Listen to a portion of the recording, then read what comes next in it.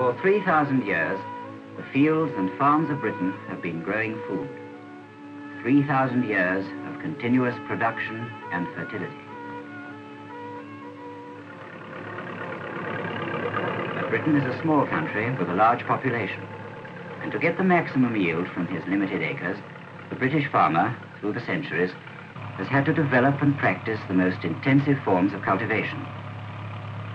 Machinery and science are at hand to help the modern farmer, but these are only aids to better farming. The secret of the large crops, year after year, on British farms, is the practice of working crops and livestock together and of changing the crops round every year so that the goodness of the land is never lost.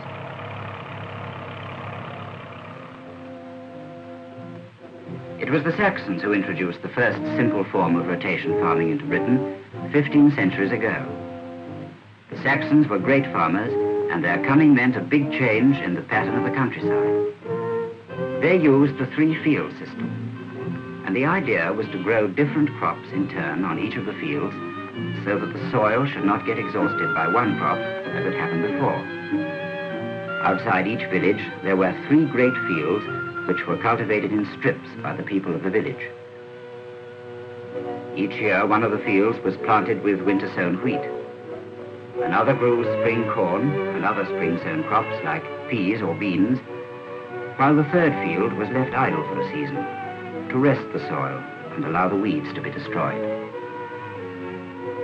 Much better crops were obtained by this 3-field system, but it meant that one of the fields was wasted every year and no winter food was grown for the animals. With minor variations, this was the only rotation known to farmers all through the Middle Ages, and it provided enough food for the small rural population of those days. But from the 18th century onwards, the population was increasing rapidly in the towns, and more food was needed than farmers could produce by the old 3-field system. Farmers met and discussed how methods could be improved and production increased. Some experimented in the breeding of livestock, and as a result, the standard and quality of farm animals was greatly improved. Others designed new implements. Jethro Tull's mechanical seed drill was the forerunner of those in use today. As interest in farming spread to the scientists and men of letters, books were written to expound the new theories. And through them and the new agricultural societies, farming knowledge steadily widened and grew. Moreover, Englishmen were beginning to travel abroad, where they were able to study the farming methods of other countries. It was in this way that clover was first introduced from Flanders by Sir Richard Weston. Since the creation of large farms by the enclosure of the common lands, the new landowning gentry were free to carry out experiments in the cultivation of their own estates. Lord Townshend, at his Norfolk home, established the use of turnips as a major farm crop, while his neighbour, Sir Thomas Cook, by his methods of soil improvement, turned his land from an unproductive waste, where 2 rabbits fought for every blade of grass, into a rich and prosperous farm. In the grounds at Holcombe Hall stands a monument to this pioneer farmer, one of the most enlightened landlords of his day, who devoted himself to the improvement of British farming and encouraged his tenants to do the same. As a result of all these experiments, these new implements, new animals, new plants, and new methods, a new system of farming was evolved, which came to be known as the Norfolk 4-course rotation. Under this rotation, the sequence of crops on one field was like this. In the first year, the field grew wheat. In the second year, the field grew turnips. In the third year, the field grew barley. And in the fourth year, the field grew clover. While on a plan of 4 fields, the crops followed each other round every year like this.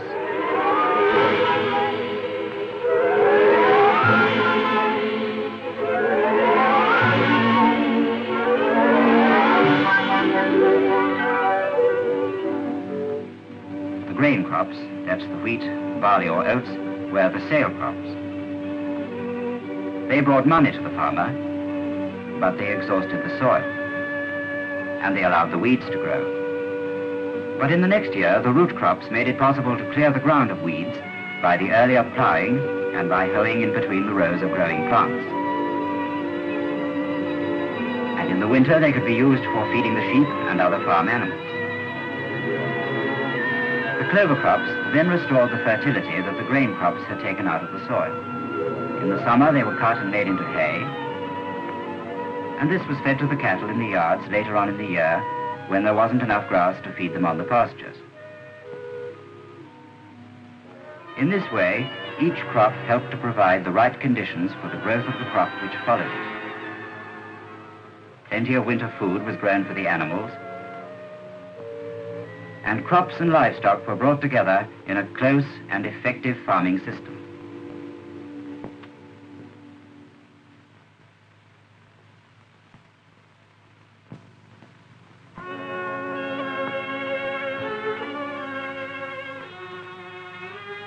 By this system, it was found that the same fields could be made to grow crops and feed livestock for an almost endless number of years. And it established the principle of rotation farming, which underlies all British agriculture today. Aye, and then another advantage it has, especially for the farmer, and that is it spreads the work and production more or less evenly over the whole year. I farm about 800 acres close under the Sussex Downs, and our yearly round goes something like this. Round about Michaelmas, that's about the end of September, as soon as we're finished with the corn harvest, I set some of the men to work ploughing up the fields for next year's crops. And ploughing, you might say, is the start of a new farming year. At the same time, I have other gangs at work lifting the last of the old year's crops.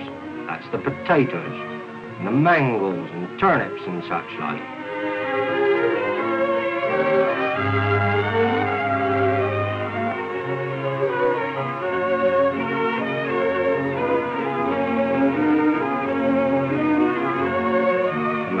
We store in the yard, where they'll be handy for feeding the cattle later on. Because by and by the grass will be getting short on the pastures, and then all the animals will have to go on winter rations. Kale's one of the crops we grow specially for the livestock. That's a great cabbage-looking plant, and we feed it to the dairy cows out in the fields before they're brought into the sheds for the winter.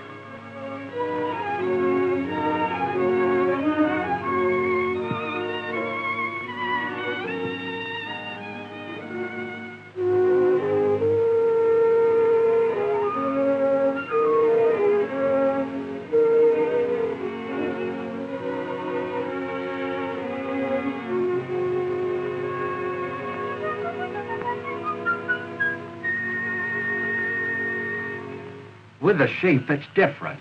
They stop out all the year round. But between October and March, they'll be put to feed on the root crops. Now, that's one of the neatest tricks of this kind of mixed farming, because those sheep will be doing a useful job treading and manuring the soil as they fatten themselves on the turnips. By the middle of winter, all the cattle will have been brought in from the fields, and now they're fed on the mangels, grain and hay that we grew on the farm in the summer and stored away in the barns and yards during the autumn. Then the dung that collects in the cattle yards is taken and spread on the field. Always put back into the land as much as you take out of it. It's another kind of rotation. The land grows the crops feed the animals make the manure, and then the manure goes back into the land to keep it in good heart, as we say. Then some of the fields must be given a dressing of artificial manure. It's all according to the state of the soil and what the field's been used for last. And all through the winter, whenever there's time to spare from other jobs, the harrows and cultivators will be out, breaking down the topsoil and getting the seed beds ready for the spring sowing. It'll be about the middle of March when we start to sow the spring corn. You want fine, dry weather for that. Then out come the drills, the seed boxes are filled up, and the sowing begins.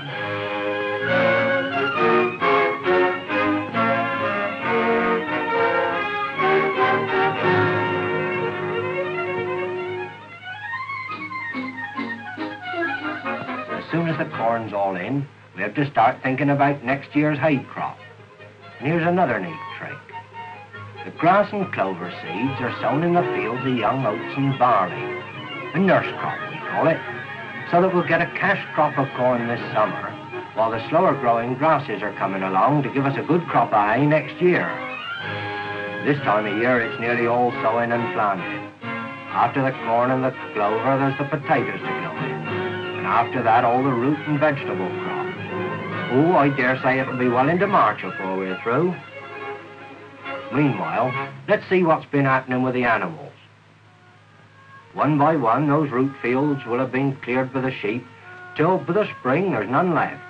But that don't matter, because by now there'll be enough new young grass on the pastures, and they can go down there to feed.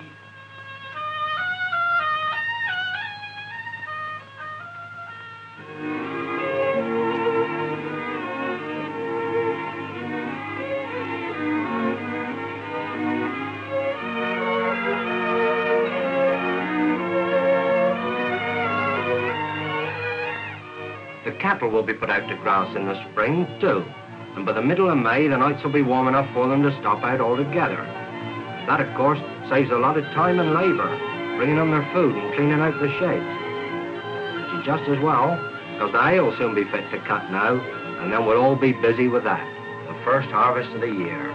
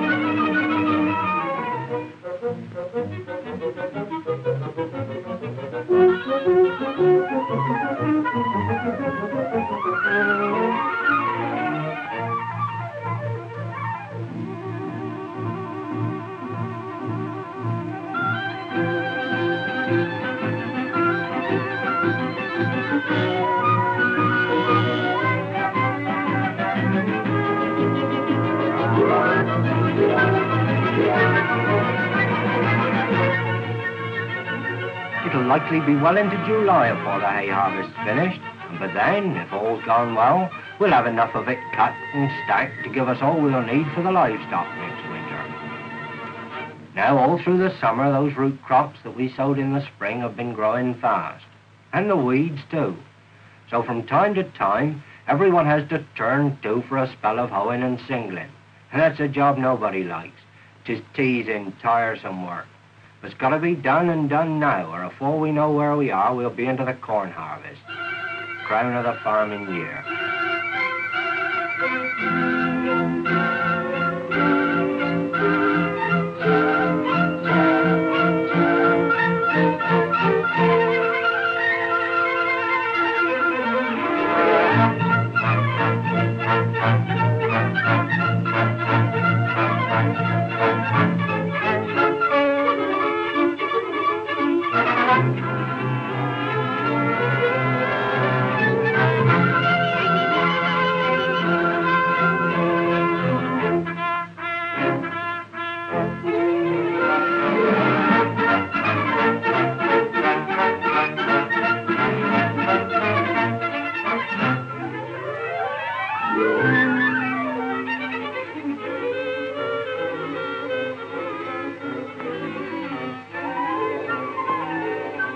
Well, I don't suppose I have to tell you that this is the busiest season of the year for the farmer. No, there's no time off for any of us till the corn's all in. We're at it from dawn to dusk as long as the weather holds. And if that turns against us, then we just have to work harder than ever to catch up. Because somehow or another that corn harvest's got to be gathered in. And out come the tractors and the ploughs, the harrows and the cultivators, and the yearly round begins all over again. The yearly round, that's the secret. To change the crops and to work crops and livestock together so that the goodness of the land is never lost. The modern farmer and skilled farm worker, with the agricultural scientist and the engineer, carry on the traditions of those early pioneers without whose energy and enterprise Britain's farmlands would not be able to yield the rich and increasing harvests that they do today.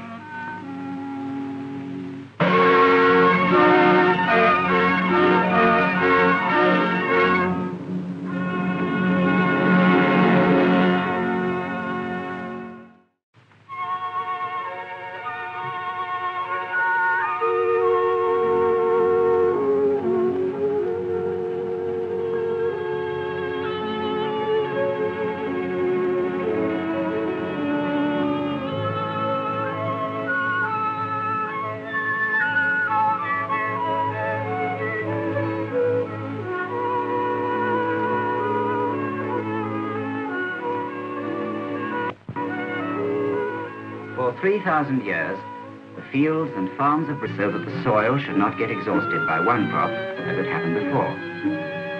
Outside each village, there were 3 great fields which were cultivated in strips by the people of the village. Each year, one of the fields was planted with winter-sown wheat.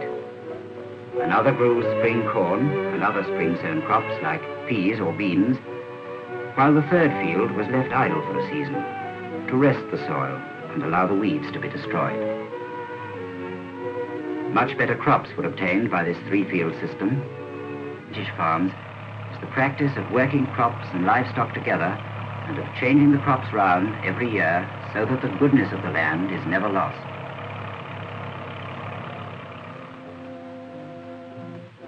It was the Saxons who introduced the first simple form of rotation farming into Britain 15 centuries ago.